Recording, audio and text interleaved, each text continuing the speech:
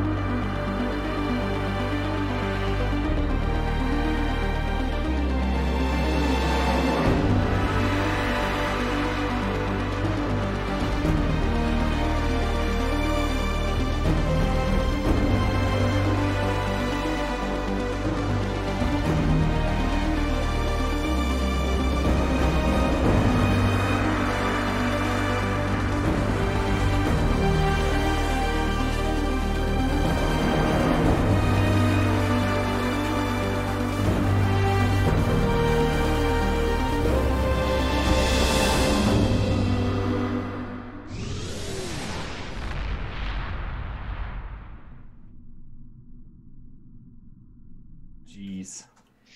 And welcome back, everyone. Apparently, we are climbing in numbers steadily, so hi again to everyone who's rolling in.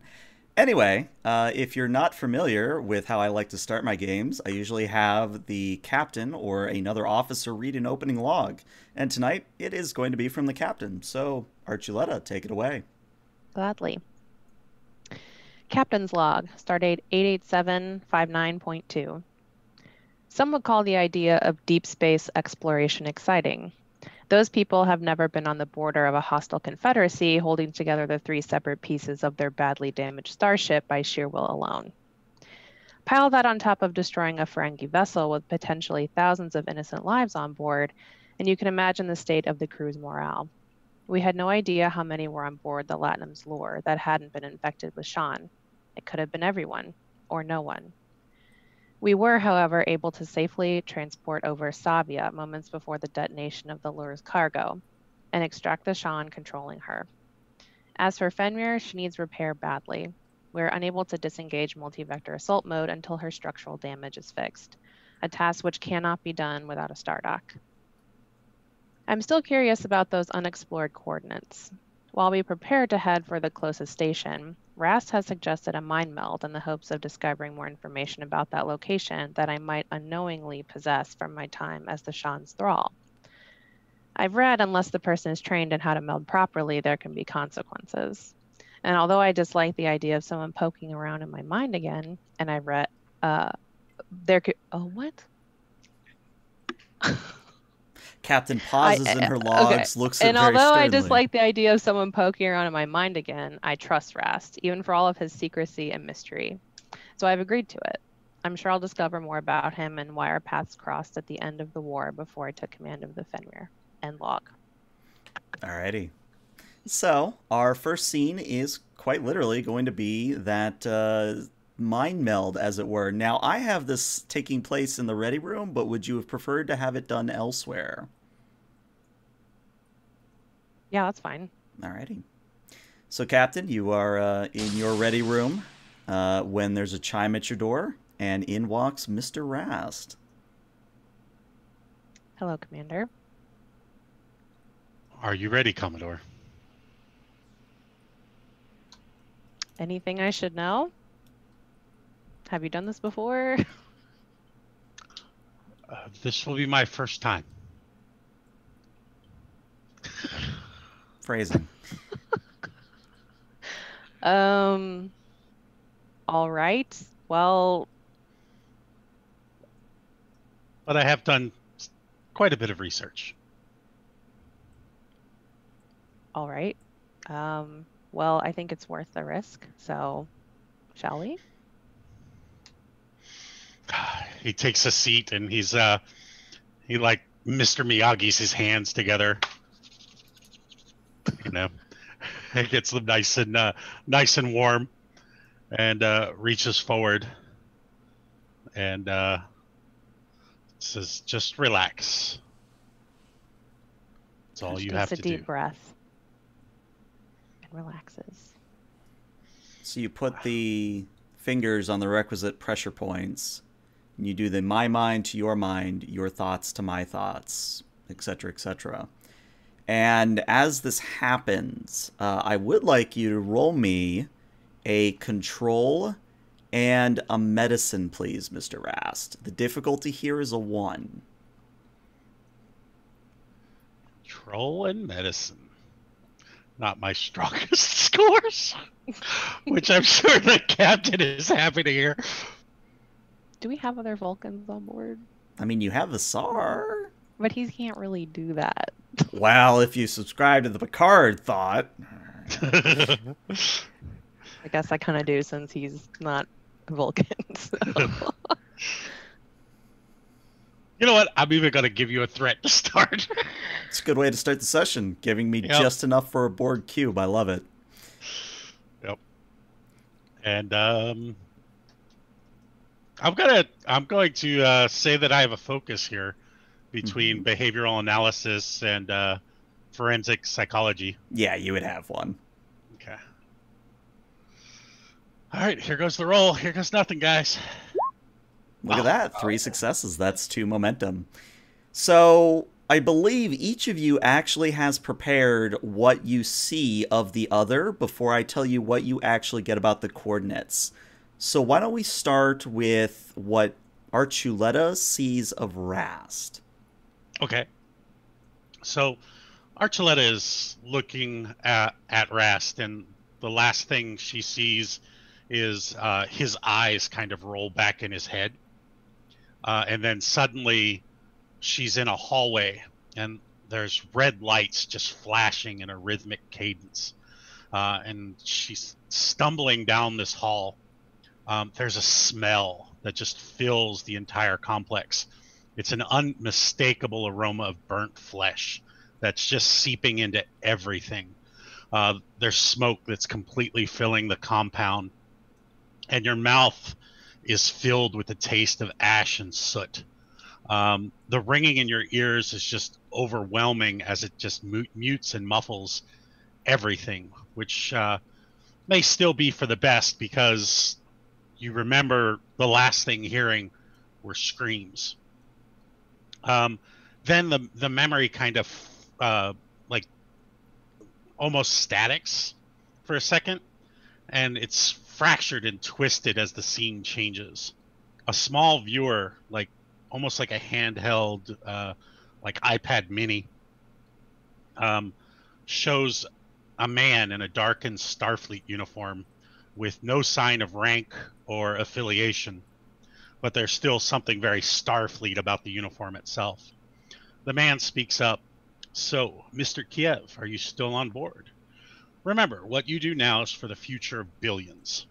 Starfleet will not forget this, and we will be waiting. Just give me a call. Rast, I don't mean... I guess this is wrong. Sorry. Just call... and then you say, just call me Rast. I guess it's wrong, and, well, this does need to end. I have your word that no one will be hurt, correct? And then the voice on the pad says, you have my word. Tyson out. Then suddenly, the G-force, the whole scene kind of shifts again, and the G-forces thrust you into an already badly damaged seat in your life pod. Your hearing starts to return in time to hear a calm computer voice report 19 hours of life support remaining. Severe damage on all guidance, communications, and sensor systems. Automated beacon terminated after 2 attempts. Risk of detection outweighs value of asset. And the last thing you say, fuck! And then you turn around and you thrust your fist into a nearby panel. Liars! After all that I just did for you, he screams into the air, his blood pressure rising as he passes out. Then the scene shifts and fidgets again for a second, and you see that you are standing in a room. There's a small device in your hand that Tyson had given you before. He had instructed you that this would nullify mental abilities.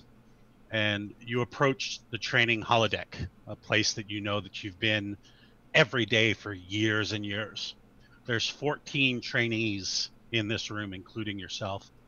You stand at attention, ready to continue the training, and then the device just flies from your hand, and it hovers in the room. Rast, you react just in time, and you duck and cover. The fire and shrapnel just tear through the other bodies. The screams would be unbearable if not for the fact that the explosion had completely overloaded his hearing. So, and then your visions into Rast's past fade. Very nice. Now, on the same token, Archuleta, what does Rast see? Well, he will know everything about her. He will experience her first memories on Starbase 74, where she met her mentor as a small child. Her first heartbreak before leaving to go to the academy on Earth. Her coming in fourth at the Academy Marathon and championing her wrestling weight class of the 2391 tournament. He would experience her memories from the U.S.S. Yamato, her first posting, the night she was approached by Starfleet intelligence, and a week later when she turned them down. He would see and feel her losing the captain and chief of security on the U.S.S. Montgomery Scott during the Klingon War that she was XO of. You might recognize Williams in that memory as well. He would also recognize her perspective of discovering his shuttlecraft that had crashed and his subsequent rescue. And lastly, he'd experience the Shan possession, the 2-month-long confinement of her mind, and the discovery and removal of the parasite, leading up to the moment they're currently in. Alrighty. So, it is not just these two things that you sense from one another. Because you succeeded on your roll, Rast, what you realize is that as the memories and visions shift, you look at a point in space, but it's very odd. And by that I mean that this point of space is devoid of all starlight, of all sense of being. It is pure darkness. And in the center of this darkness, you have just this subtle pull, like you are drawn into the center. And as you look at this, whatever it is, there's a voice. It is the voice of the Shan hive mind. And the voice says, soon. Just soon, nothing else. And then both of you snap back to reality. Mind meld ends. You may pick it up from there. So Bree had kind of been staring through him as she experienced everything. And when she comes out of it, she looks to see if he experienced anything or found anything out. So his nose is bleeding, and he looks up. Did you see the soon? Did you experience the Shan? I heard it. I feel like I've known that, but not until now, somehow. Seems that hopefully that helps guide your decisions. Well, I'm not sure it gives us a direction, and she's hesitating to talk about what she saw with him because she isn't sure what the etiquette is. Mm-hmm. With my melding, do you bring up stuff like that? But she's decided to just ruminate on it a little bit, but she is kind of sweating and clammy. He stands up and straightens his uniform. Was there anything else, Captain? I mean, Commodore, sorry. And he grabs a hold of his head. Are you okay? Just feels like a headache. Is that normal? First time. Well, report to sick bay. He kind of sighs. Very well. Yes, Commodore. And he snaps to attention and turns to leave. She'll tap her comm badge to reach Maddock and check in to see how long until we can head towards the station.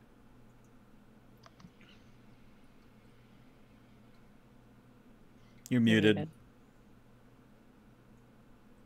Now, is that better? Yes. Yeah. Okay. Captain, this is Lieutenant Zero. Maddock has left me in charge of the Gamma section. Oh, yeah. Okay. He's currently in his lab with the counselor. I am unsure if the doctor is there as well, seeing as he decided to leave his arm on the bridge. Is there anything you would like, Captain? You said he's with the counselor in his lab? She beamed over at some points, but none of us are able to gain access to his lab. All right. I'll go check on him, as you were. Hi, Captain. So the scene shifts to the exterior of the science lab.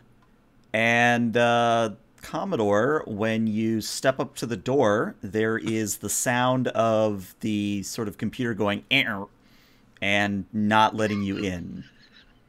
Yeah, I do sound effects sometimes. They're great. I love it. She'll ring it again. There's another "err."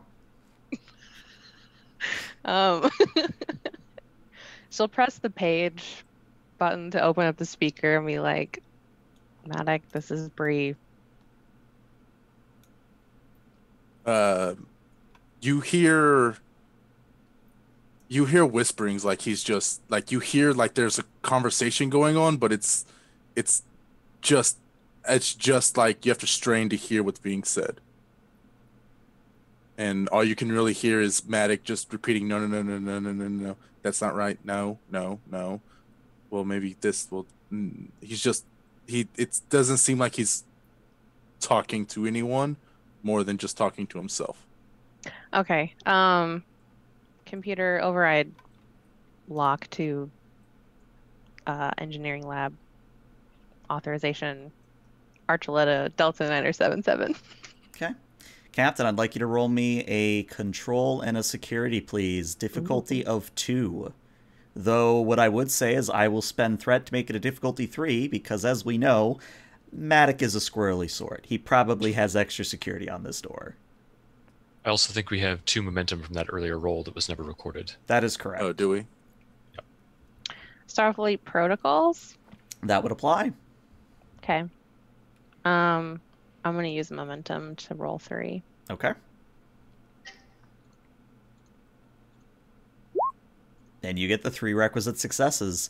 Yes. So when the door opens, what do we see on the other side, Maddox? What is the state of not only Maddox, but the lab itself? Where his arm is removed, it looks like there's been like a haphazard kind of like a field job of somebody bandaging it. I don't know if you want to put the counselor in here. But if she is here, she'll just kind of be standing off to the side taking notes. On all the screens, though, you see them running a program. As you go to look to them, though, the screens will black out, and then whenever you go look to another one, that one will black out, and then the last one will turn on. And the only thing you really get from the computer is Daystrom Institute security protocols are currently in place. And Commodore, as you step inside, Lieutenant Solvey looks to you and says, it's good you're here, Commodore. He's been like this for a while, unfortunately.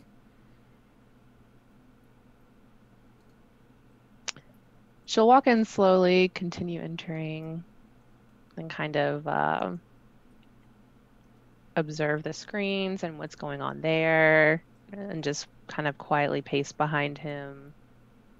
And then she'll start speaking to him and be like, Maddox, have you checked in with your wife lately?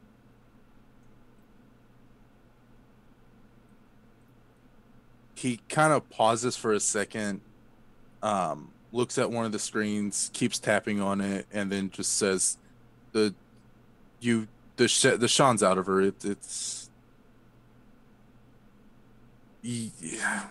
Sean's out of her. She'll be okay. I need to keep going." And then he'll go back to doing what he was doing. What are you doing? Where are we going? It's not where, it's when. Humor me.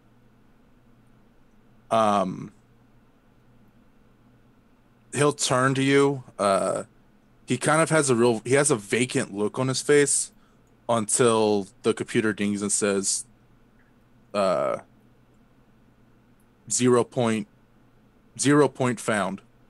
At that, he'll turn, look at the screens, tap on them a little bit more. They'll run a quicker version of the program, and then it'll just 0 point achieved. Matic will sit down, he'll look at the screen, and I found it.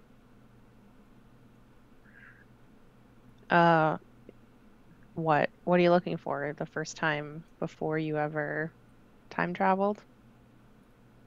I found the exact moment in time where the Sean become the Sean.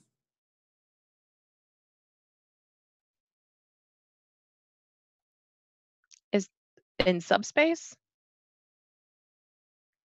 Where whenever the galaxy first initialized and became its known form, the molecule spread out, and then I'm not great at science, but the way I understand it is that it developed the subspace part of the explosion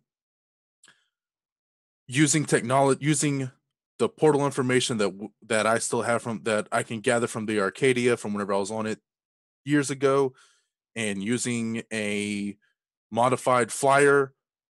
I could go back in time to this exact moment and stop the Sean from becoming the Sean. I could stop all of this right now. By not ever letting the Sean become the Sean. As tempting as that might be for you, It's I've- not tempting. Don't you see? Like, now I'm having to realize I just planned a genocide. That's what this fucking all this temporal fucking nonsense has driven me to. I originally did it just to go back in time and save Savia, but now at this point I'm contemplating committing genocide on a species that's barely affecting us, that we'd be able to beat, honestly. The Undine, a temporary alliance with the Undine, and we would win. But I figured this out just by going off of what Anorax did, and with how he used his time ship to adjust the timeline, adjust, and just keep adjusting until things were right. But I'm looking at this information now, and I'm trying to see at what point did genocide become an option for me?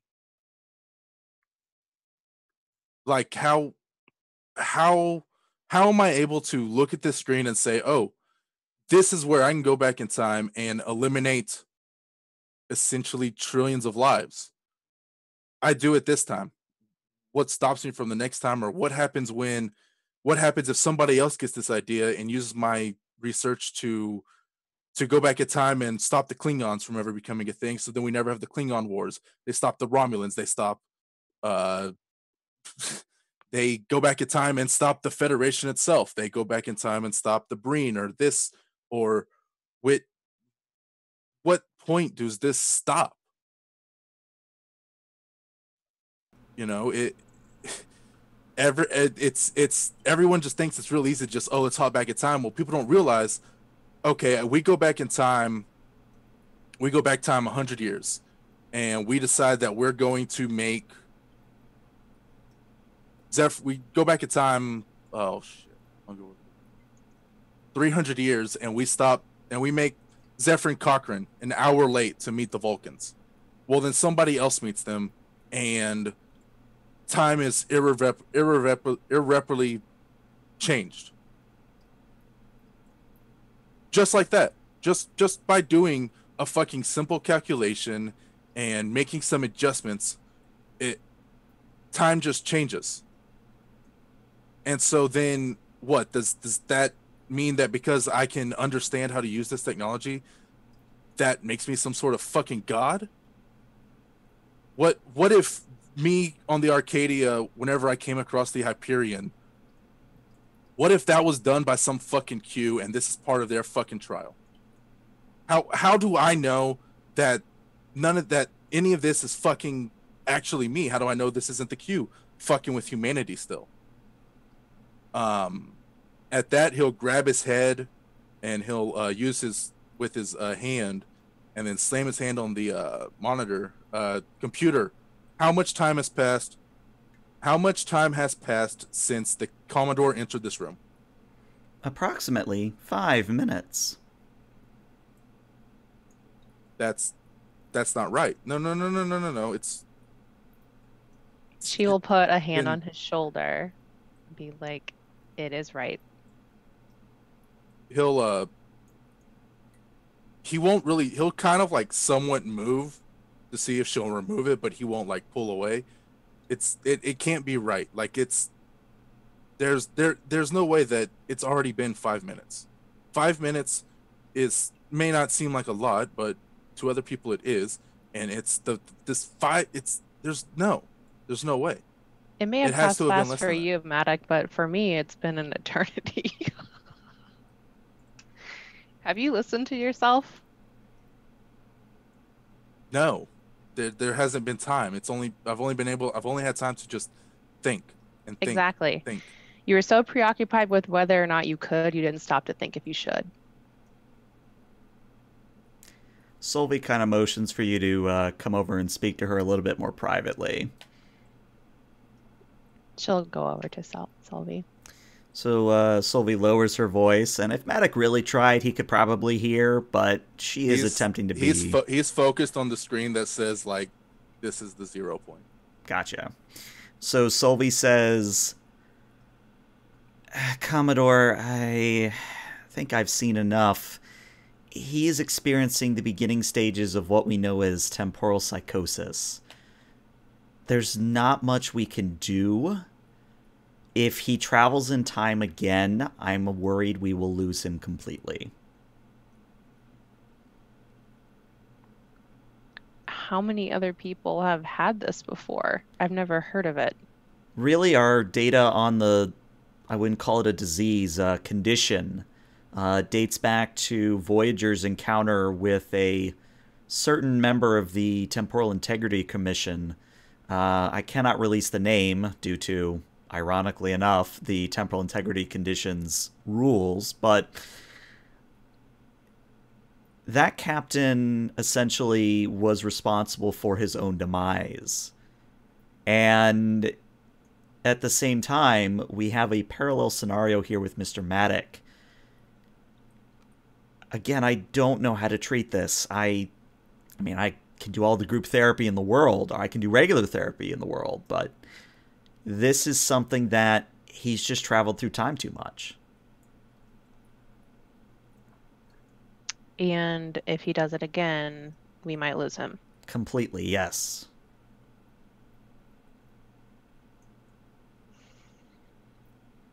I was going to talk to Lieutenant Commander Vassar and Lieutenant Commander Lee. It might be... We could try something with chronotons, I guess, but... If I had to put a percentage on it, Commodore, there is a 99.5% chance that even a single trip 2 seconds into the future would lose Maddox. At the mention of chronotons, he does somewhat pick that up. He'll just shake his head and say it doesn't work. He'll tap on one of the consoles, and a report from the Daystrom Institute will pull up where they purposely induced temporal psychosis in people who volunteered and attempted to use chronotons as a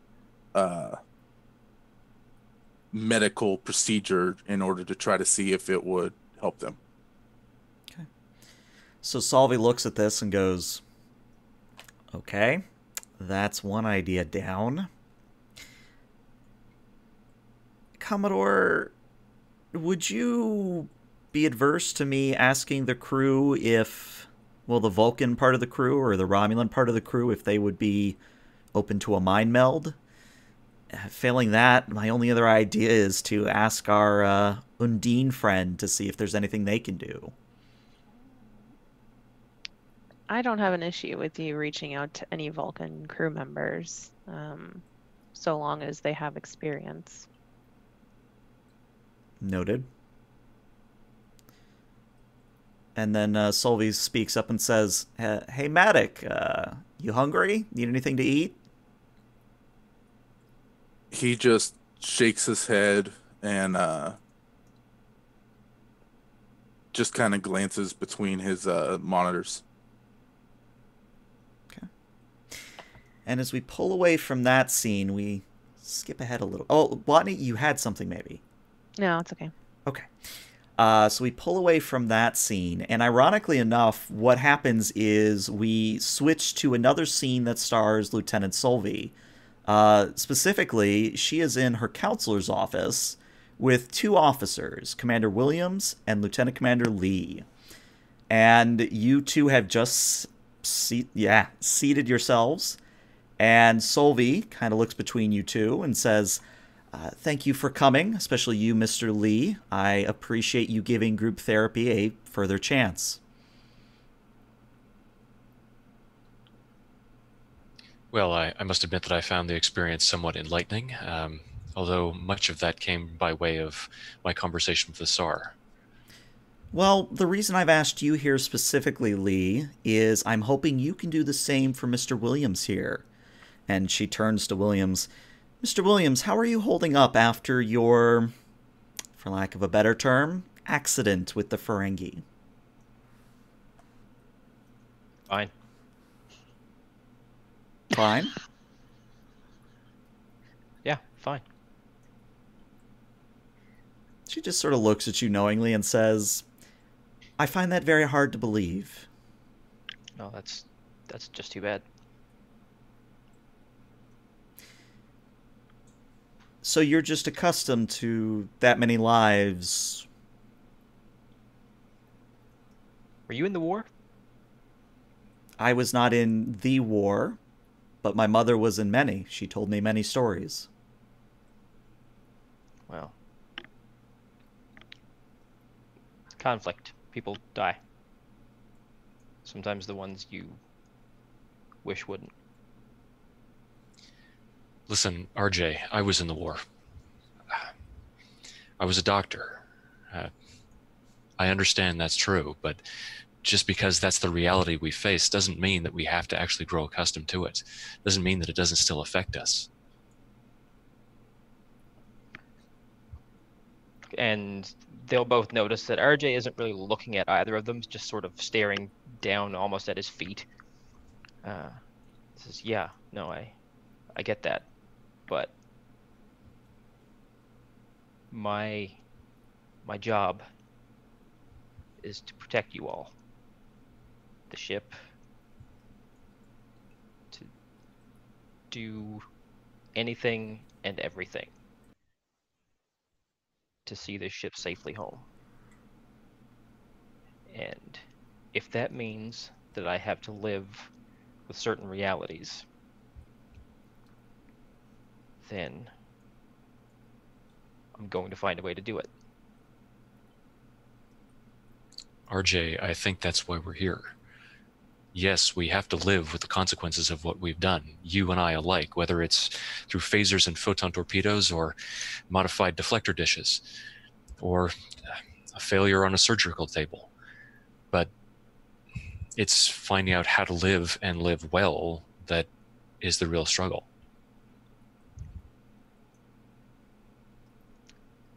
Yeah, and how's that working out for you, Tobin?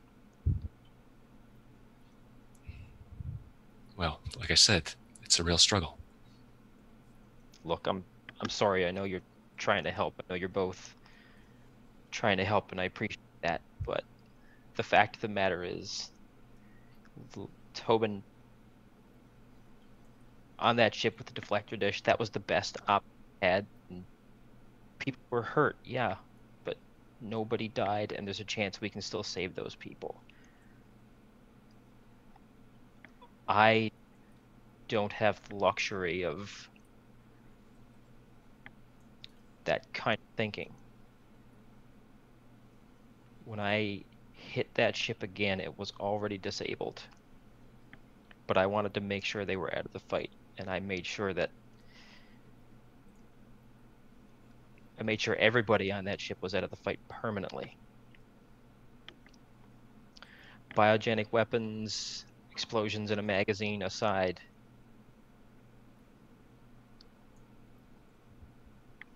I could have checked the goddamn firing sensors. I would have seen that energy spike.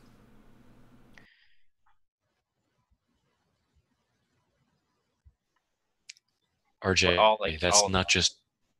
All I could see was the threat. Vassar or I could take equal blame for that. We should have been able to scan the ship and determine its cargo, but they were running shielded. What else would weapon smugglers who are transporting biogenic weapons be doing? You couldn't have known. There was nothing that you could have done to find out that they were carrying those weapons. You were firing to disable. Well, you need to tell my mind that, because every time I close my eyes, I see that ship detonate. And I see the scanner readings. No survivors. Solvay speaks up a little bit and says, so you close your eyes, you see all this. Are you able to sleep? Sleeping's not the problem. It's the dreams.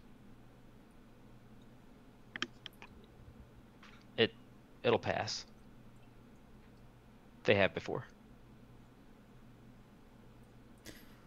Tell me, Commander Williams, I haven't noticed this in your file. Are you a religious person? I believe that there are things in the universe well beyond our ability to comprehend. But if you're asking, do I believe in a god, gods, or others? No. Well, I'm not saying this needs to happen, but it occurs to me that someone like Mr. Lee here, he seeks solace in his faith. And I think what we need to do for you is find something similar. Again, doesn't need to be a religion, just something you can turn to for comfort and strength.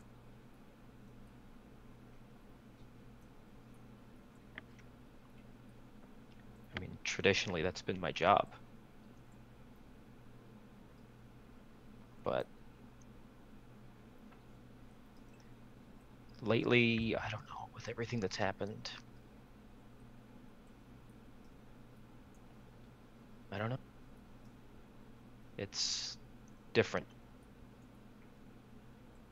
I get up every day, I put my uniform on, but I don't feel clean anymore. Tell me, how much do you know of the old Ophion? I mean, just what they teach us in school. Do you remember a certain chief engineer, Mr. Murthrin? Yeah, I remember the name. Do you remember when he inadvertently destroyed an entire starbase of Romulans?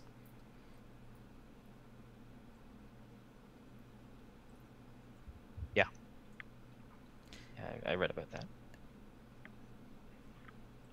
I say this not because of a joke, but because it needs to be said. He lived with the stigma of the Murthrin maneuver for the rest of his life. But he didn't let it get to him. Sure, he was like you at the beginning, where he didn't know what to do. He felt out of sorts. But eventually he learned to live with it.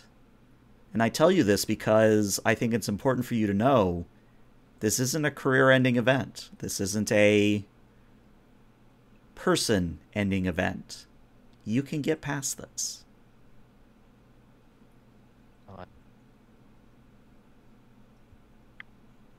hope you're right.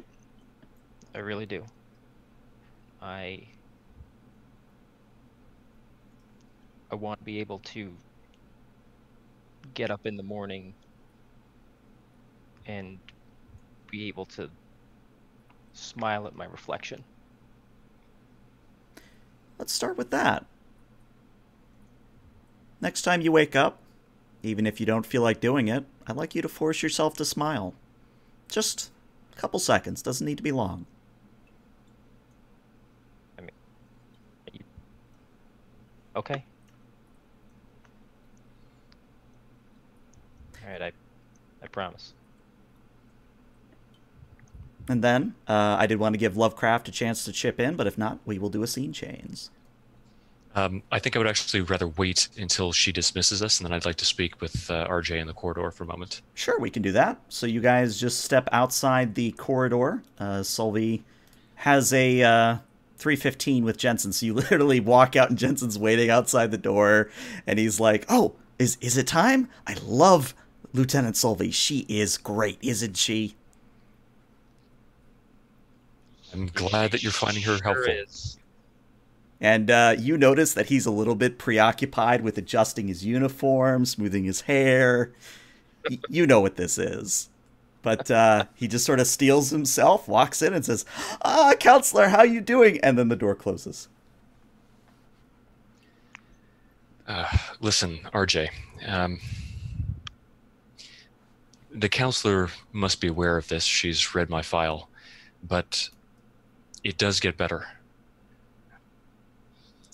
I know that because for a long time, I wasn't able to look myself in the mirror. You know that before I joined the Fenrir, I was demoted to lieutenant, right? Yeah, see your service record.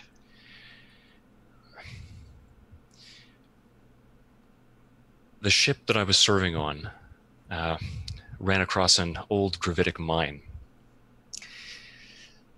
Lost power, and containment fields in the medical bay went down. It exposed half the ship to a kind of Torellian plague variant. Well, long story short, the captain wanted to purge the vessel. She was going to run a baryon sweep through the rest of the ship. It was the only way that we could effect repairs to the ship, to get repair crews down to the warp core before it went up. I just needed more time. I just needed enough time to effect repairs.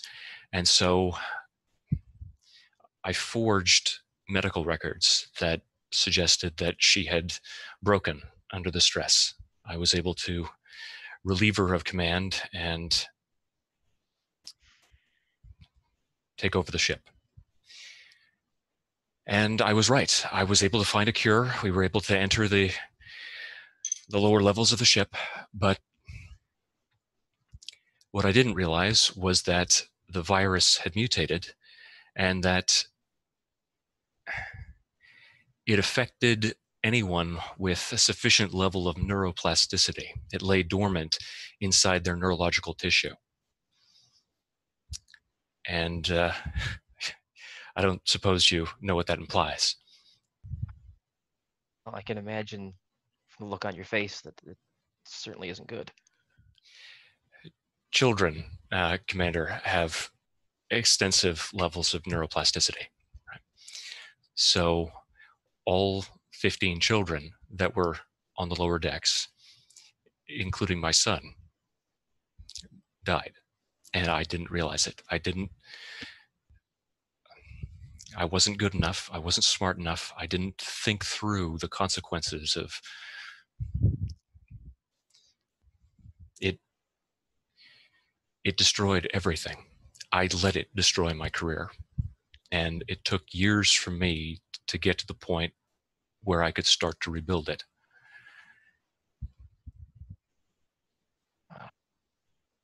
And RJ, at this point, understanding Lee is meaning to comfort him, now feels the need to do the same, and will just sort of take him by the shoulder and, well, Tobin.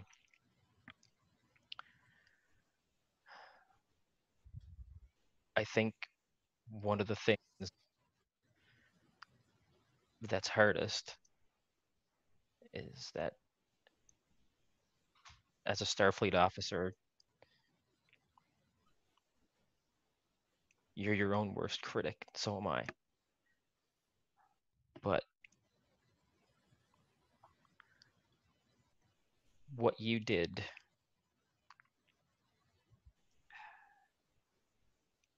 intentions are important. The result is tragic.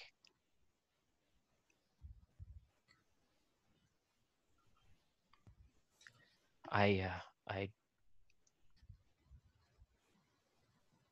thanks for sharing. I think we maybe both have to allow ourselves a little bit of forgiveness. Oh, that's a difficult process too. But I've had years to work through this, and I'll be living with that for the rest of my life. I know that. What I'm trying to tell you, though, is that as bleak as it is now, what you said applies to you too. You had the best of intentions, and you, operating on the knowledge that you had, did the best that you could. Regardless of the results, it does get better. You'll learn to live with it. You know, I hear what you're saying, and a part of me believes that. And I guess I'm just gonna have to find a way to grab that part. But God, Tobin, I am so sorry.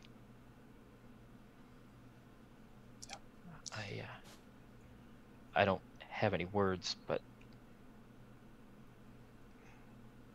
thank you. I mean that. You're welcome, And- RJ. And I want you to know that I think you are quite simply one of the finest officers I've ever served with. The feeling's mutual, Commander. And I'd like you to know that if you need help working through this, if you want to talk with somebody who's not a counselor but has lived through this and can give you his perspective, you know where to find me.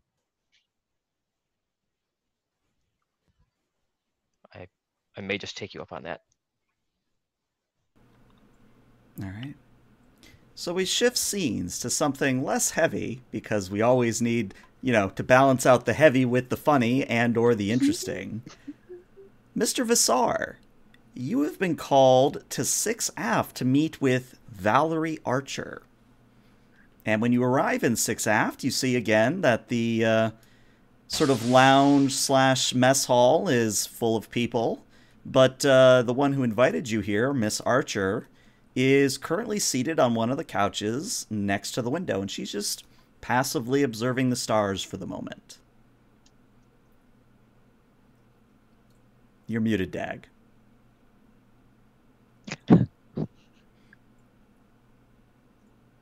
Ms. Archer. She kind of does a little head twitch, turns, and says, "Ah, Mr. Visar, thank you for coming. Please have a seat." He sits down awkwardly. And she does the same. She sort of adjusts her seating and says, "So, the reason I called you here, Mr. Visar, can I call you Mr. Visar? I feel like I don't know if I should use your rank or not." Visar is appropriate. Thank you. I've called you here because you and I are unique to this crew. If by that you mean not traditionally carbon-based, then that would be true, counting Ambassador Charlotte. That is one way, but I was referring more to how our minds work. I would assume that your mind is encapsulated in your brain. Mine is spread throughout the ship. That's partially true. but I won't bore you with biology lessons, but let's just say that being who I am, it's a little taxing. It's almost like wearing a second skin. I believe I can relate to that. Well, I did have... Where is it? Where is it? And she sort of pats herself down, looks around where she's seated. Ah, yes, here we go. She pulls out one of the models that you would normally see in sort of the background of a conference room. You know, like the little ship models. She pulls out what looks to be a... I'm trying to get the sizes right here. I think it's a 1:32 scale of not the Cerberus class, not the Fenrir, but the station or ship, because I don't think we've ever explored this. The station or ship where Visar was first activated, like as a testing sort of a thing. And she says, I came across this the other day, and in an attempt to be more human, I thought I would offer it to you. Is she holding her hand up? Yeah, she's holding either the ship or the station model out to you. Visar will reach out and nod in kind and accept the offering. Mm-hmm. Curious. You have found a 1/32nd replica of the station on which I was first activated in holographic form. How did you come across this? She taps her brain a little knowingly and says, well, let's just say that information gathering is one of my specialties. Since I cannot disprove that, I will accept your postulate. What can I do for you? Oh, you don't need to do anything for me. I simply wish to, what is it that humans call it? Make a connection. Ah.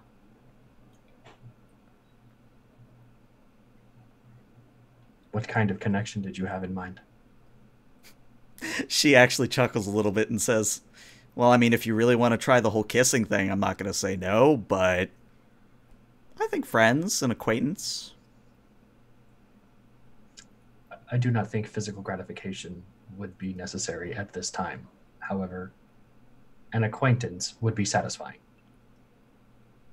Oh, there was one other thing. And she reaches out towards your holographic emitter, but kind of looks to you for guidance, like, can she touch it? If you take it off, I will cease to render in this area. No, I'm not going to take it off. I just want to try something. Okay. And almost like E.T., the tip of her finger glows, and she touches the emitter. I know you're Vulcan, like you are a holographic Vulcan. But if you allow me to say this, Visar, you suddenly feel an immense amount of joy. Just general happiness. It might be, because I don't think we've explored this a bit. This is almost like what happened when Q gave Data the chance to laugh for the first time. And this is something that is happening to you, not on the same scale, but similar. Visar's body language immediately relaxes. His eyelids sort of droop a little bit, and he sits back into the chair and he just looks around contentedly.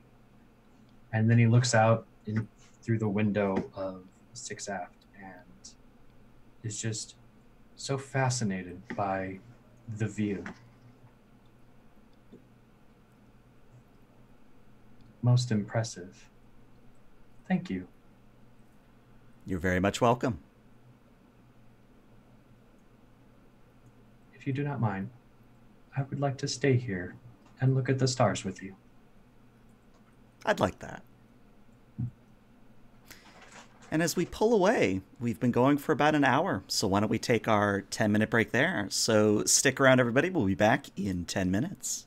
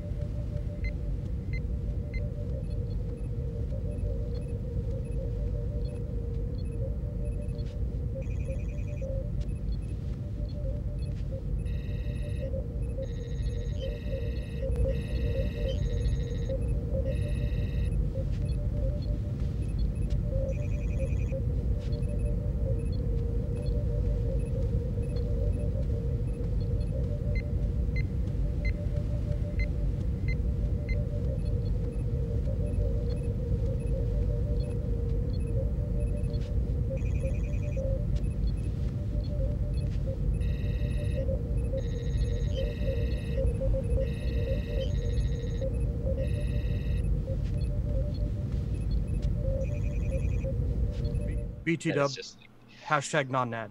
Yeah, hashtag not an ad. Anyway, the stream is only going to get the end of that conversation. Welcome back, everybody, to the second part of a very heavy session. I'm probably going to have to do a content warning on the VOD. But anyway, we cut ahead probably about a few hours, and Commodore Archuleta has asked most of the senior staff to be present in the conference room for a important briefing. Subbing in for Mr. Maddock is Lieutenant Zero. So, Commodore, I believe you have quite a bit to tell the crew about. Thank you for all joining me here. Our next move is one that I have to brief you on personally, as we'll be going to a different galaxy.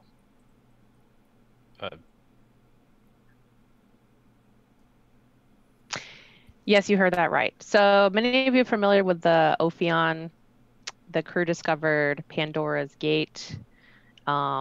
This is a subspace portal. It leads to the Andromeda Galaxy, and it's heavily guarded on both sides by subspace nodes, which I'm sure Commander Lee and Visar know. These are areas of space where there is literally nothing, and they can extend for hundreds of light years. So on one side is us, the Milky Way. The other side is the Andromeda Galaxy. The reason it's so heavily guarded is because there is basically a graveyard of planet killers there.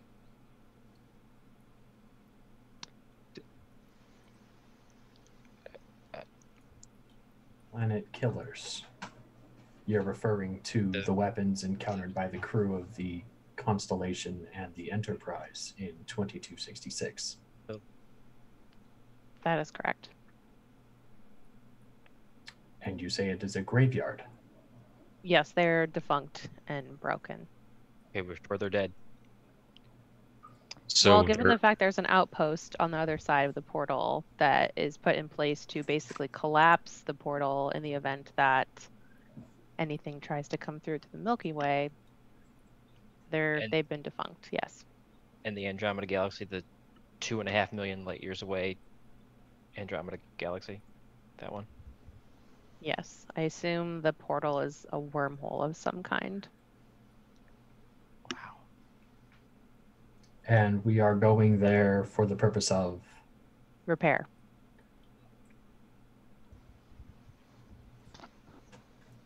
That seems like quite a long round trip. Well, it's technically the shortest. Shortest place to a station with a star dock where we can repair. I want y'all to know, though, that the Andromeda Directive is what rules in this instance, which states that if a hostile force manages to breach the gate, we have to destroy the gate, no matter what side we are on. So keep that in mind.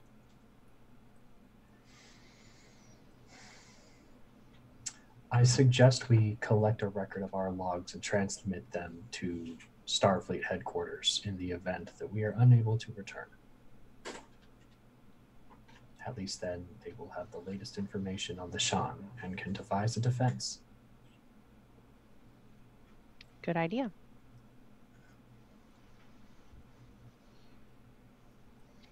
Also, this is a need-to-know basis, so just for the Fenrir crew. And we will be taking all 3 of our ships through this gateway. We will have to in order to fully repair to come back in one piece. Captain, if I may, how distant are the defunct planet killers from the aperture itself? Would we pick it up on sensors? If so, we need to actually take precautions to ensure that none of the rest of the crew learn of their existence. Out of character, are the planet killers classified? As far as I know, what they are. The planet killer, quote unquote, is not classified.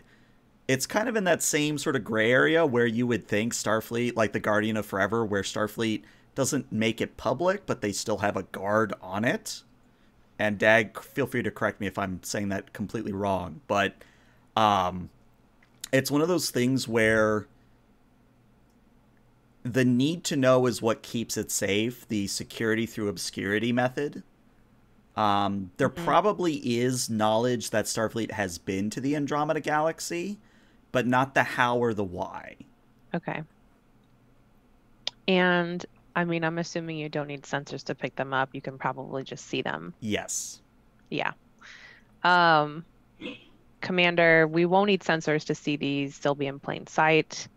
It's not a matter of if the Fenrir crew hears about it. Everyone on our ship is a need to know. That's your prerogative, Captain. Commodore.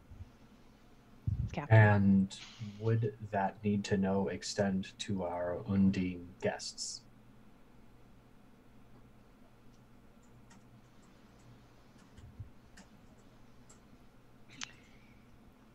Yes. Understood.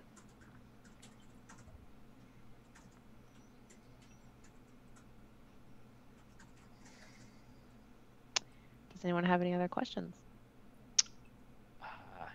Yeah, I've got one. When we get there, while we're in repairs, any chance of taking a shuttlecraft out for a look around this graveyard? We'll have to see how things are when we get there. But if so, I'll be going with you because I'm just as interested. I mean, I don't know anybody in Starfleet that didn't grow up on the 5-year mission. Just to be that close to something,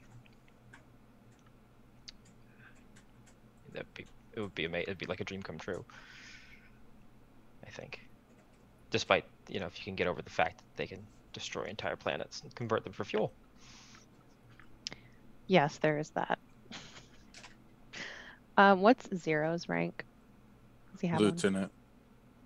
Lieutenant Zero, how are you adjusting to your role in engineering? Usually whenever Medic has gone off on his harebrained schemes, I have taken place. I've taken his place. It's also been exchanged with several other crew members. I guess my special circumstances are what made him feel comfortable leaving me specifically in charge, but you'd have to ask him. Even still,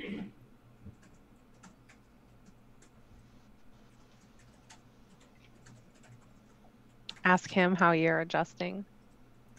we'll ask him what his reasonings were to leave me in charge. Lieutenant, you said special circumstances. What do you mean? He'll just kind of look at Williams. Well, being an android, a Soong type, no less. There's more of us within Starfleet, however, with the exception of one previous Commander Data, I can't think of any of us really making it extremely high within rank, let alone department heads.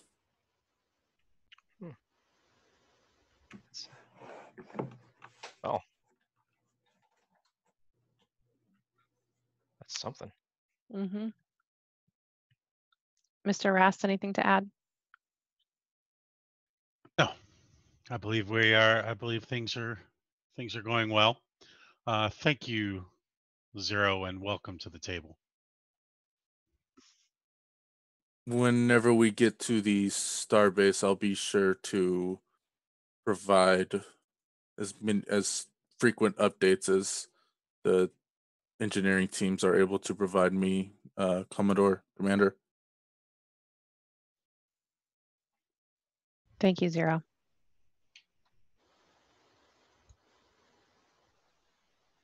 Well, if you have no other questions, you are all dismissed. All right. So we're going to do a little bit of a travel montage here. And if you will imagine the U.S.S. Fenrir in its 3 parts soars towards the location of Pandora's Gate. And right about when you would be about a light year out, you receive a message. It is a simple message. It simply says that this area is under Starfleet control and that only authorized personnel are allowed to continue. And it's simple enough for the Commodore to put in her codes, the buoys welcome you, and simply remind you of the Andromeda Directive. But as you press into the subspace node, the stars around you begin to wink out until there is nothing but darkness. And the only way you know that you're on the correct path are a regular set of buoys that lead you directly to Pandora's Gate. Now, I know I didn't really have a way to show this, like the inky blackness against the gate. So this is what I found that was the closest. So if you will imagine a gigantic sort of ring-like structure that is beyond design of any Takan or any known ancient species. And the portal is lit up with an ephemeral white glow that sort of casts the surrounding area like you would expect a sun to. And as you fly closer, I have to ask one very important question. Who is at the helm? Of each ship? Of each ship, correct. Rast will be at the helm in beta. Okay. Who has the highest? Is Williams on Alpha or Gamma? Because Maddox usually took Gamma, right? Mm-hmm. Yeah, I think I would typically stay on Alpha. Okay. Then we'll say a supporting character has Gamma. The reason I ask this is because as you begin to enter the portal, there is a momentary loss of control. And as you scramble to regain control, it's over almost in an instant. But it's flavor, because when you arrive on the other side of the portal, what you see is that you've changed places. Again, you can't really tell because darkness to darkness, it looks the same. But visually, what you see on the other side as you emerge is a graveyard of planet killers. There's, at least close to the portal in visual range, there's about 6. But sensors would immediately report that there's upwards of 30 to 50 just chunks of these things. These chunks of neutronium just floating through the air. Well, not the air, through space. But that's not the really impressive thing.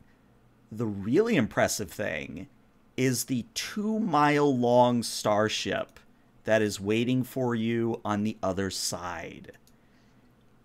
And I believe, Walter, you have a hail for the Fenrir crew. This is a U.S.S. Leviathan. Admiral Michael Beckett. What ships are coming through Pandora's Gate? This is Captain Brie Archuleta. This is the U.S.S. Fenrir in multi-vector assault mode. Well, isn't it Commodore, not Captain? Well, I just have the one ship with me right now, so. Well, I will, as someone who has brought an MVAM ship through that portal, having your ship in pieces isn't going to help you against the graveyard. But if you're in pieces, chances are, as our ship was, you can't put it back together, can you? You are correct. That's why we're here. Well, then call us Solace, because I'll bring you in and we'll get you fixed up as quick as we can.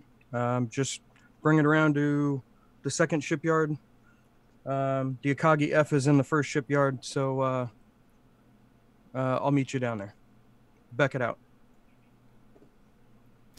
And because I forgot to say it for people who can't see a screen right now, yes, that is a universe class, which you saw in Amalthea if you watched Amalthea. But we aren't going to go into the story right now. Maybe Beckett will in a bit, but either way.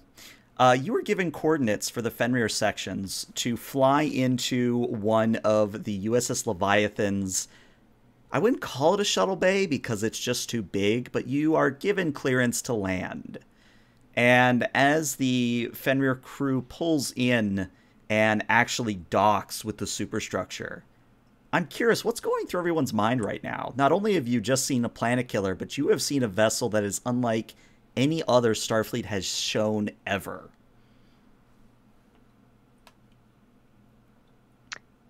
Bree Sensors is to full. yeah, she's like soaking it all in. Said goodbye to her galaxy basically. So just trying to get a hold on things. Yeah, I think Williams would be in absolute awe of the planet killers, but probably more so in the ship itself, in the universe class. Okay. Lee would be attempting to run a metallurgical analysis on the planet killers to see what has caused them to be disabled. Is there weapon scoring? Because so far as we understood, they were actually impervious to any of our weapons. Tell you what, let's make it a roll, Lee. Give me a reason and a science. The ship can assist you with a computers in science. Difficulty of 1.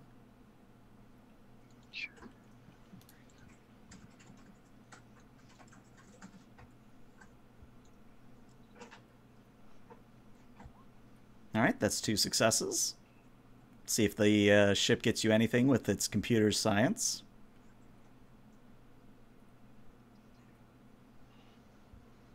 Someone does have the ship, right?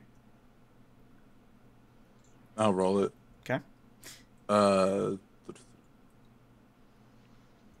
science. Yep.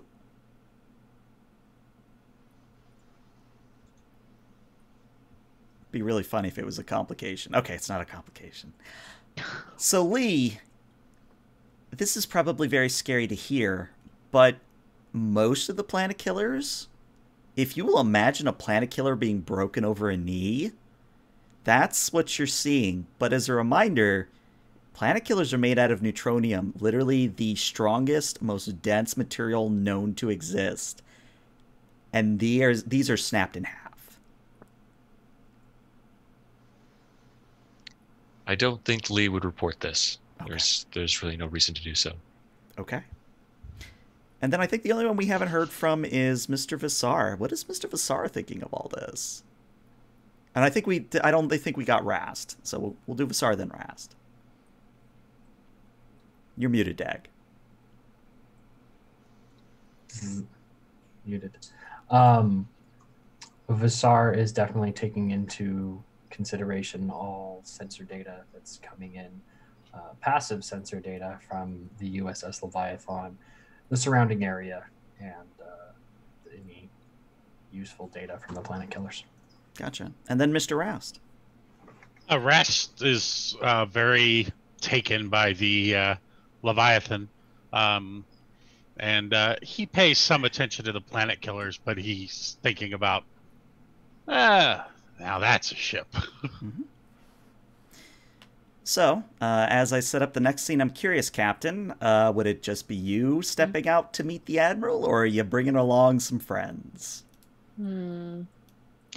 I will bring Williams and Visar. Okay. And of course, if anyone else wants to sneak onto the ship, just let me know. But let's see, Visar. It would help if I was on the right layer. Visar, Archuleta, and Williams. You step out of the Fenrir's airlock, and waiting for you on the other side. Would you have come alone, Beckett, or would you have something there with you? I think and I don't know if you have her token, but the aforementioned person that we were just talking about, okay. I would bring her with me as well. So as the three of you step out, you see the Admiral, and why don't you describe the Admiral for those who are not familiar with Mr. Beckett? At this point, Beckett is probably getting up to, we're what, 2410? Mm-hmm. 2411. He's in his 90s. He looks to be in good health. The token is back when he was a doctor, so he is much more gray and not as much brown left in his hair. He is wearing command reds, and with him, the other point of fact, he is armed. The other person that is with him is a tall, by human standards, woman who looks roughly the age, what was Sona? 21, 22 looking? Yeah, very young. Standing next to him with a very lithe build, and she looking at her compared to some of the other humans around her, she does happen to look off. And I guess that's the best way of putting it. But Beckett will wait for everybody to come into the bay. And as ELH has said, calling it a shuttle bay is not doing it justice. All three sections of the Fenrir are inside of it. All three sections have their own, let's say, section of a space dock. From any of the shows or movies that we've seen, ships in space dock. That's kind of what this looks like, except for the fact that it's inside of another ship. And I think that's about it for the descriptions. All right. So Williams, Archuleta, Visar, you see and hear all of this. You walk up to the Admiral. I'm going to let you guys take it from there. Admiral, thank you for having us. This is my Chief Security Officer, Commander Williams, and my Chief Science Officer, Bizarre. It's a pleasure to meet the three of you. Well, you already know who I am. I don't matter anyways. This is Captain Sona. She is, for the best way of putting it, my brain. Not exactly, but she basically runs by herself the operations of everything out here. It kind of helps to have a supercomputer in your head. But she runs the day-to-day operations of the Leviathan. And for that, though Starfleet doesn't know, she's the first actual command level android. But I see you've run into a little bit of trouble with your ship, Captain, or Commodore. Yes, we engaged with a Ferengi vessel near Breen Space. Unfortunately, some on board were compromised. The Federation is kind of dealing with a little issue we like to call the Shan. Mind parasites. It's the best way to put it. The Ferengi vessel was being controlled by one. Interesting. Well, thankfully I've read up on it a little bit, but we thankfully haven't had to worry about it out here anyways. We have all the other problems of, being a few decades from home, 100 years from home. I stopped trying to keep track of how far away from home we are. Sona just turns to you, Admiral, and says, Admiral, I would remind you that the Leviathan's engines would get us home in approximately 5 years, 20 days, and she goes all the way down to the nanosecond if you let her.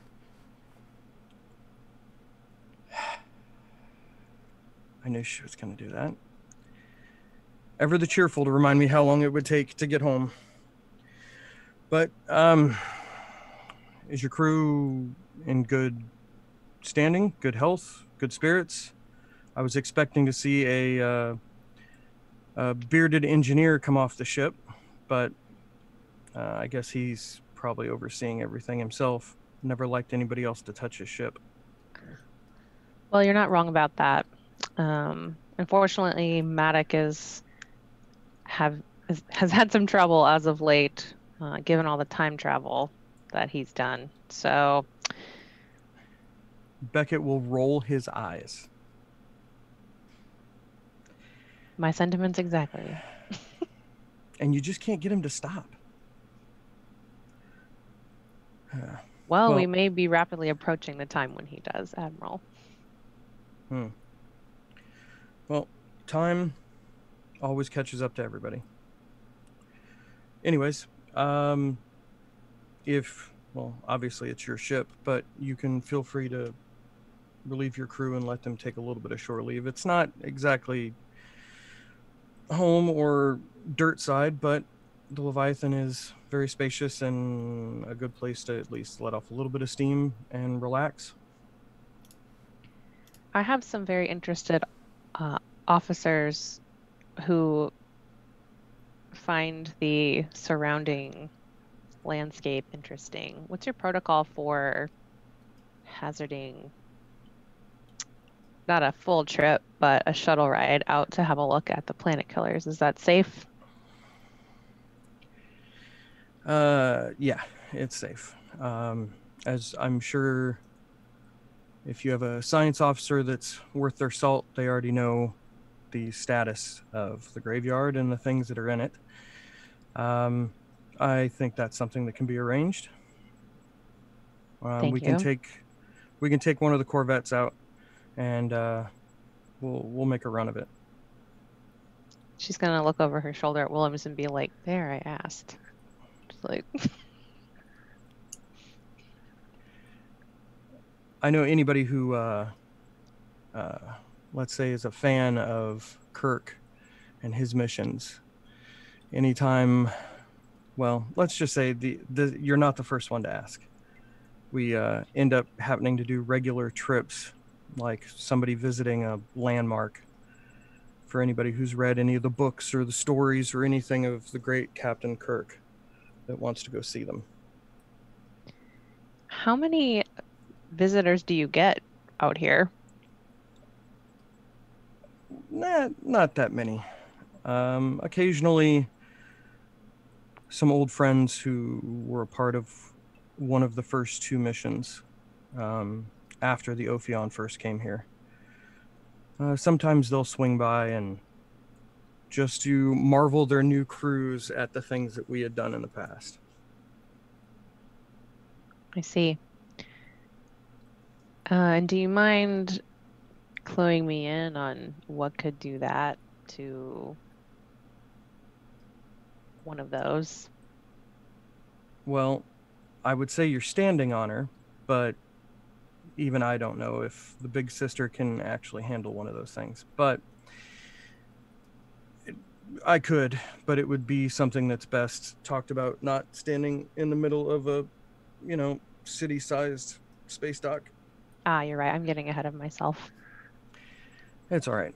The view, the trip in, that feeling you get when you cross through the gate for the first time, it all kind of gets to you a little bit. I will say though, just because of the things that I'm sure you're clued in on, if you'd like to have your ship broadcast out any kind of record or whatever to one of the buoys that's on the other side, that's usually standard protocol, just in case we kind of have to do what we have to do. All right. I will make sure that happens. Thank you. Not a problem. And like I said, your sensor operator should be able to find the buoys. You probably followed them on the way in through the blackness, through the graveyard. But yeah. So which first? Your tour of the landmark or the conversation? I'd like to have the conversation first before I go out there. Understandable. I'll take you to the office, and Sona, if you can get them all squared away and get one of the Corvettes for us. Yes, sir. I was simply curious. Should we be taking the good one or the bad one? Oh, that's right, because the very good one's out on patrol. We'll take the good one. Yes, sir. Though I would comment that we still haven't gotten the smell of the Zenkethi out of it. Yeah. It'll be fine. Very good. And Captain Sona turns to Williams and Visar and says, if you gentlemen would follow me, I will give you a brief tour of our facilities. Sar will not leave to the captain. And Becca... Captain, I appreciate the tour, and when you have a moment, I have a couple of questions for you. And uncharacteristic of most androids, Sona actually smiles. And she says very welcomingly, "You are not the first to have many questions. I would be happy to answer." And Beckett will turn around and look at Sona and say, and Sona, let me know if the Matic protocol is broken. She actually does chuckle a little bit and says, "Yes, sir, we do have guards ready to handle a Matic breach. We have also locked him out of all Leviathan computers. We have chronoton fields ready to go. We are ready for him, sir." Good.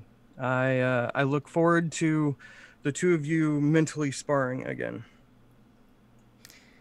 And then Sona just turns back to Williams and Visar and says, "Well, we will start our tour with a few factoids. We have a circumference of our saucer section, approximately 10 kilometers, which means we have about a area of 8.136688 kilometers squared.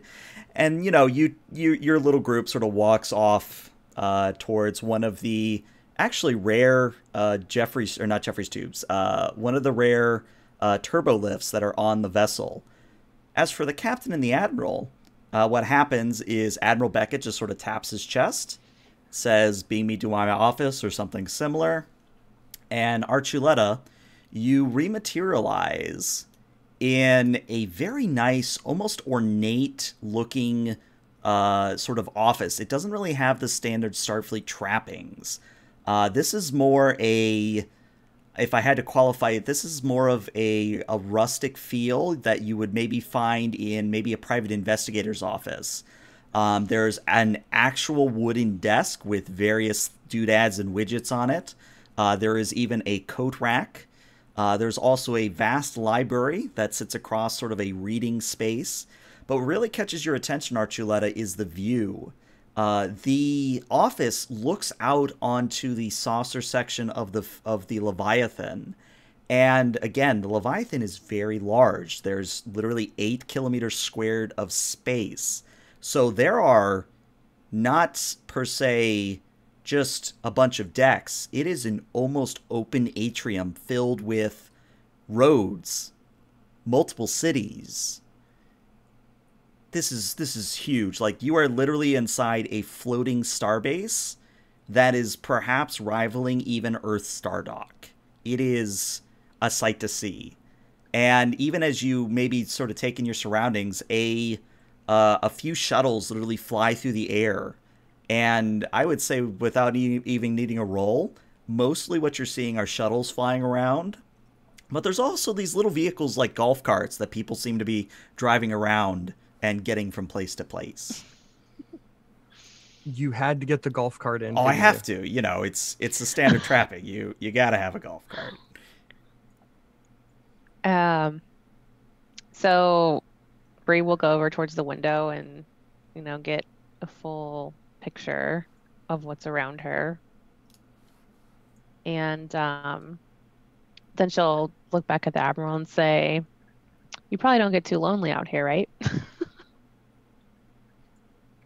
No, not usually. It's hard to be lonely with 47,685, because there was 2 babies born yesterday. People within about a 10-mile-ish square.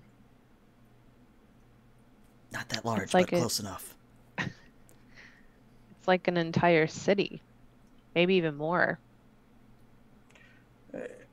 It can be. It definitely can feel that way.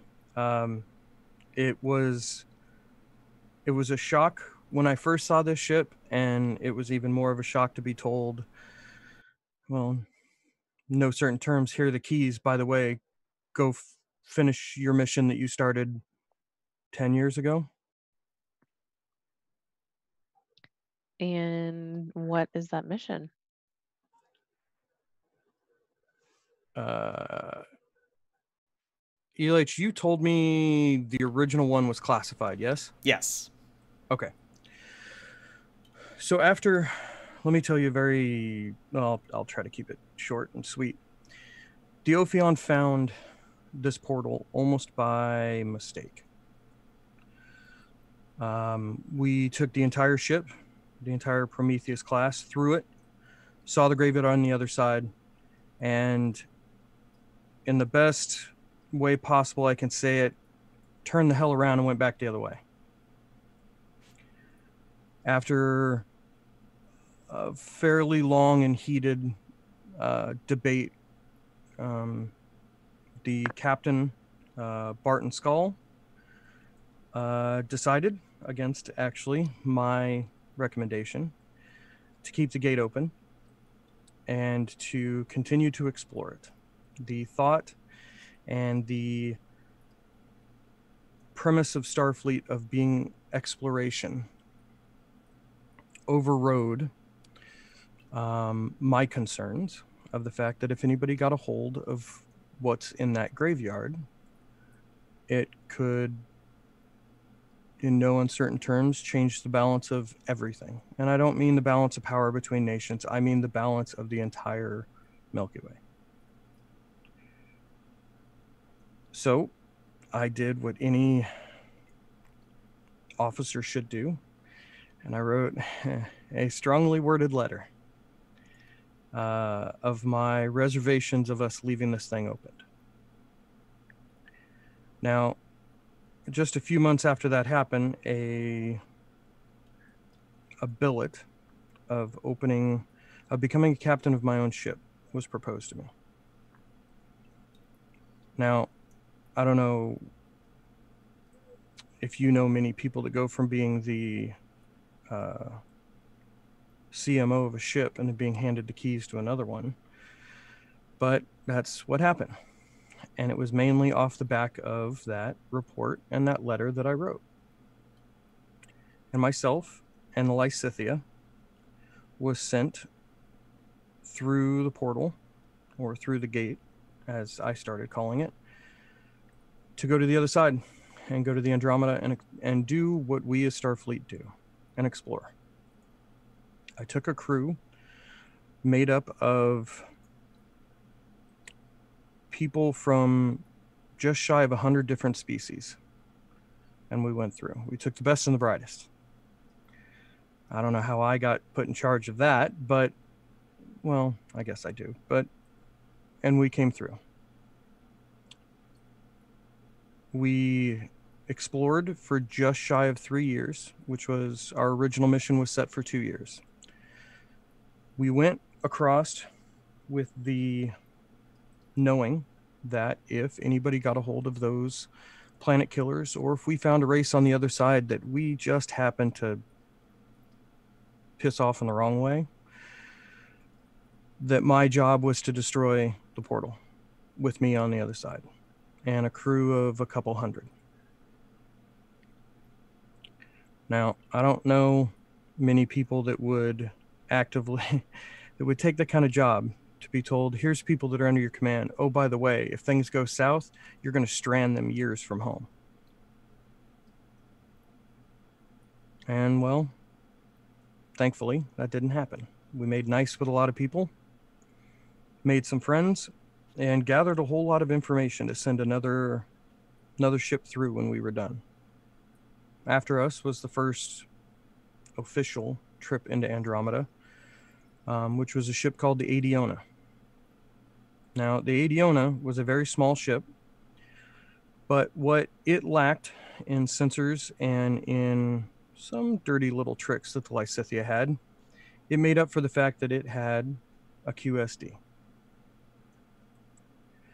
And if push came to shove, they could get home in a lot shorter amount of time than we could. Well, bad things happened to the Adiona. Things that shouldn't happen to anybody. Being messed with by an omnipotent power, having your history rewritten, and basically being forgotten by Starfleet for a little bit of time. Some things happened with the gate as well, and a small battle that happened near it caused it to shrink to where only very small ships could get through. So they couldn't send anybody to help. And when I made pleas, begging, offering up my job, and contemplating going rogue to go save them, me and my crew and the little sister, the Lysithia, get put to go settle a chunk of the Gamma Quadrant. And when I pleaded and argued to try to go help the people that I took responsibility for, because they were taking the second shift of my mission, I was told that if I didn't go, that not only I would be stripped of rank, but so would everybody under my command. So I went. And for a few years, we got stranded in the Gamma Quadrant. In a ship that I thought was the biggest damn thing I'd ever seen. That Jupiter class was so huge. And well, one thing led to another, and let's just sprinkle in a little bit of classified right here. We ended up finding this ship. That's not from our time period.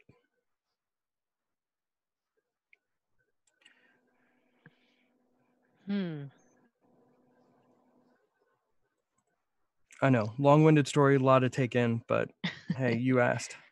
I did, and thank you for telling it. So that explains the design then. It's just quite different than what I'm used to on board the Fenrir. So you mentioned something when we met at the dock about my question regarding what could destroy those planet killers out there the way that they are, given the nature of them. And you said it was this ship. That was a lie. Yeah, let's just call it Admiral's prerogative. The best that on the Ophion, we never found out. We just had rumors and speculation and the best guess that people could come up with. Because after all, as we all know, it took a Constellation class ship being rammed down the middle of it to get the only other one anybody's ever seen to blow up. So talking to some of the people on this side, apparently these things were used in I guess the best way to put it is a defensive action.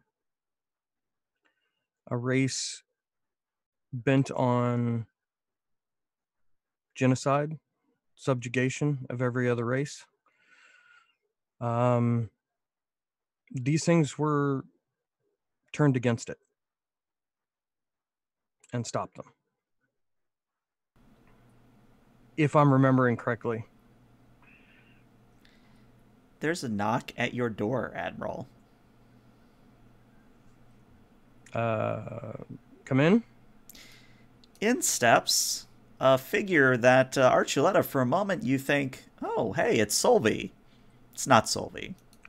It is an older-looking Solvi, much more mature, maybe even lines on the face, but same sort of long, pointed ears, still humanoid, almost alabaster white skin, and is wearing a Starfleet uniform.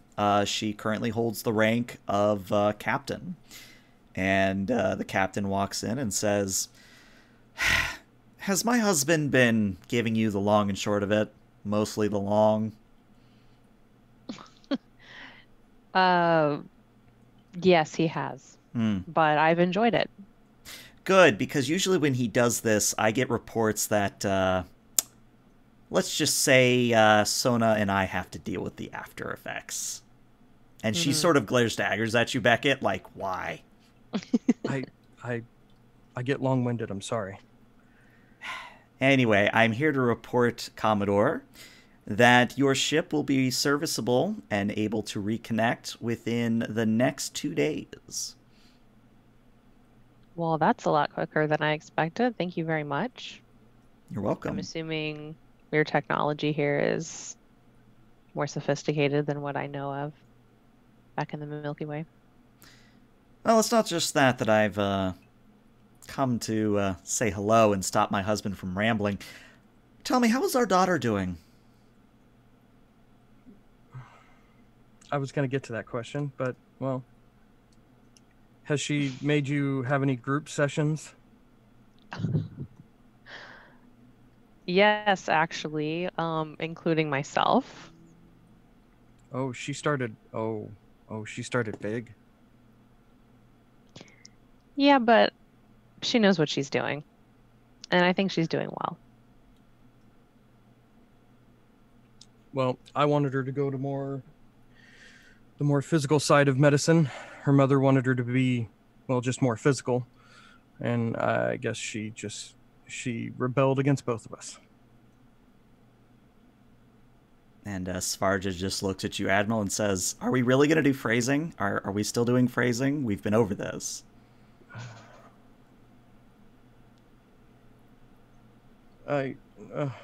I'm sorry. I'm sorry, Commodore. I know I don't want to get in the middle of it. You know, she's a valuable asset to my crew, so couldn't imagine the Fenrir without her. That's good to hear. And I was glad that she got the posting that she did. She wanted to get as far away from here as possible. So I pulled some strings and made it to where she wasn't as far away as possible, but you get my drift. So this is home for her. Well, yes. Here, or originally the Lysithia, but yes, here.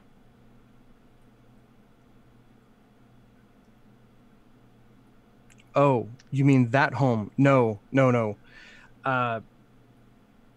Well, this is home because this is where her family is, but home for... Dear, you're rambling again.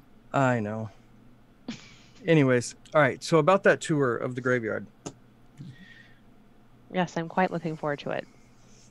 All right. So, this is sort of the point in the episode where I think we could go one of two ways. The first, and this is an open question to everybody at the table, the first is that obviously you guys want a tour of the Planet Killers, you want maybe a tour of the Leviathan, get your data. But it's one of those things where we can either play it out narratively, which would maybe take about hour, 2 hours. It would take a while. Or what we can do is we end the session here, but then we start the next one with you all have gotten all your tours done, and you all can sort of gush at each other like, oh, I got to see this, or oh, I got to see this. And I think that could lead to some cool scenes, but it's really what you guys as players would prefer. I vote the latter. As do I. Mm-hmm. Okay. Yeah. Then that is where we will end the session as we pull the camera out of Admiral Beckett's office outside of the Leviathan, and then our last sort of shot is of the Leviathan, the portal, and the Planet Killers all just sort of floating in space. And that is where we bring this session to a close. So Twitch, YouTube, thank you so much for tuning in. We had a great turnout tonight. Thank you for turning out. It's hopefully a lot of fun to watch. But this is where I'm going to end the stream. So Twitch, YouTube, thank you so much, and you'll see these guys next Tuesday. Later, stream.